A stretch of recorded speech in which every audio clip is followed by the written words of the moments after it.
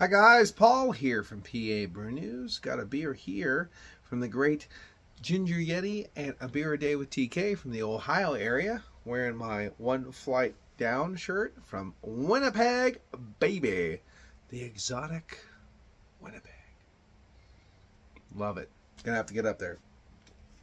So we have one from Masthead Brewing Company here from Cleveland, Ohio. This is Single Origin Coffee Stout. Okay, and they are from downtown Cleveland, just right there, downtown Cleveland. 6.9 alcohol by volume, and I believe this is a coffee stout. We have partnered with our friend Six Shooter Coffee to bring you this mashup between our two favorite beverages. A lightly roasted Ethiopian, whatever this word is, Yiji. Coffee beans used in this beer brings flavor and aromas of berry and cacao that pair perfectly with the roasty toasty notes of a stout that usually bring cocoa and cacao as well. Look at that. And berry, honestly, if you use an English ale yeast, you're going to get a slight berry flavor anyway. So yes, they do, coffee and stouts do complement themselves quite well. Has to be said. As long as you don't use a roast that just comes off like skunk, you know, like crazy. So let's do it. All right. So let's do this. We'll get the label out, folks. Label out. All right. Here we go. There it is. Masthead. TK definitely said they are cool and very, very good brews, and I'm looking forward to it.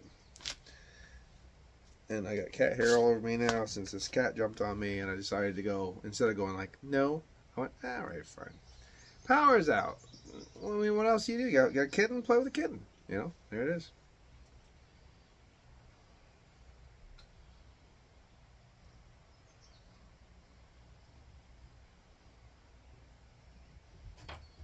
This definitely has a strong char roast. It definitely has that kind of green earthiness coming through this in the coffee. Not saying the coffee was green, it's definitely roasted, but it's got this kind of like herbal tonality, mustiness, and roast mixed together. Sometimes when you get a firm roast, sometimes it smells a little you know you're going to get a great coffee, but the terminology might not sound good. Let's just say that. We'll leave it there. So it's a little bit of a very floral, aromatic nose that is a little harsher on the descriptors. But I've smelled it before. I'm smelling it in this, and usually when I get that more of a robust, earthy char. Tonality where you're, ooh, man, that's a little I don't even know how to describe it, but it is definitely a fermented smell, and I don't know how I can't even, a dog shit basically. Like you get some fucking coffees that almost have a hint of like, ooh, that smells like almost dog shit or whatever, you know what I mean? It's hard to describe, but I have mentioned it. People know I know what you're talking about, but they're usually pretty goddamn good coffees. Like that kind of skunk or almost dog shit aroma. I know that's the worst. These are the worst tasting notes in a beer review ever. Well, fuck it. Let's keep going. People, when I've said that before, people know what I'm talking about. They go, oh, yes, no, I've got that coffee. I got this. And they're usually amazing coffees. So cheers to Six Shooter right now, because I'm getting the nuance of I'm going to have an amazing coffee experience. So cheers to you.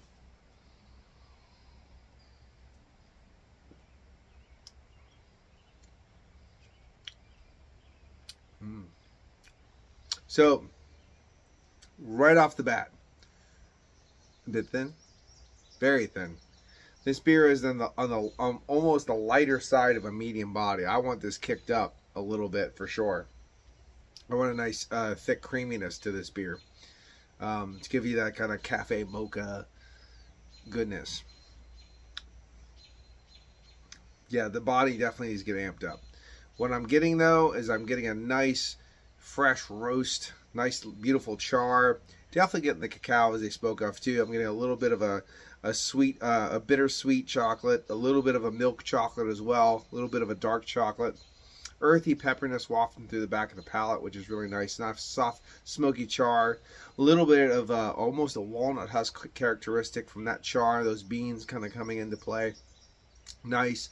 Definitely got that earthiness.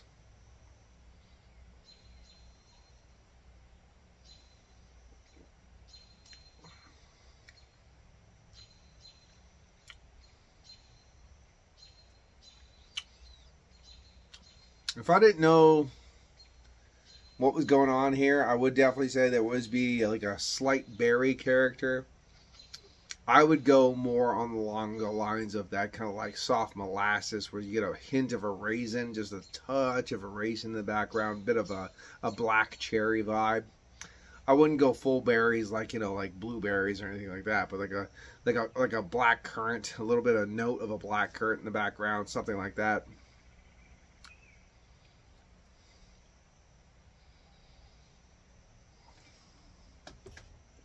It's definitely not the body I would like, but the flavors are very, very nice. Soft carbonation here, keeping the beer lively, not over carbonated at all. Helps it move the flavors around your palate. A little bit of oiliness, which is nice too. 1216 Superior Avenue, Cleveland, Ohio. All right, nice. It's a nice beer. All right. Pretty good flavors overall. I mean, I like the coffee flavors that are coming through it. I think they do mingle well with the stout flavors as to be expected. That's pretty nice. I would like a little bit a creamier body, a little bit more umped up, but overall, 8.5. Nice little beer. All right. The next one, if they make it 16.9, be even better. Anyway, this has been Paul for PABREWNEWS. Thanks again, guys. Cheers. Watch that finger.